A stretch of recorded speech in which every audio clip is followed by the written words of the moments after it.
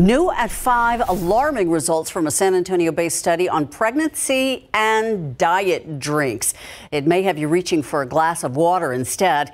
Local researchers concerned with their findings, which one doctor says should be a wake-up call to anyone who sweetens their drinks with aspartame and is thinking about having a baby. The study at UT Health San Antonio asked the question, what happens to a baby in the womb when the mother drinks diet drinks during pregnancy?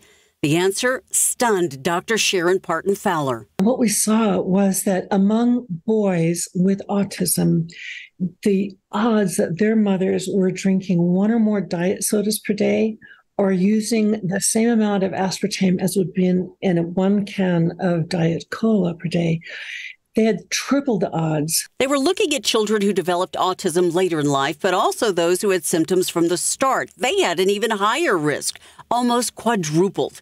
Oddly, she says, the girls showed no added risk, something that's shown up in other studies. Whether it's diabetes, pesticides, whatever, they're 6 to 8 times more vulnerable to those experiences that might cause neurodevelopmental problems compared with girls.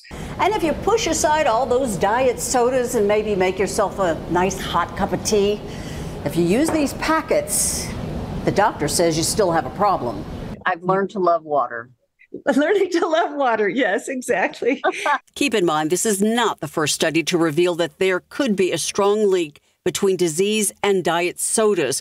Some people develop neurological issues, only to later find them disappear when they stop the soda habit. So about 10% of the aspartame anyone puts in their bodies turns into methanol, which turns into formaldehyde and formic acid, which are very toxic. Now, she says that more study needs to be done on the issue, but for now, the doctor and other researchers are stressing that grabbing a diet soda while pregnant is not a healthy way to keep your weight down. It's more likely putting your health and that of your child at risk. Keep up to date with all of San Antonio's top news, weather, and so much more by clicking the like and subscribe buttons below. And once again, thanks for watching KSAT.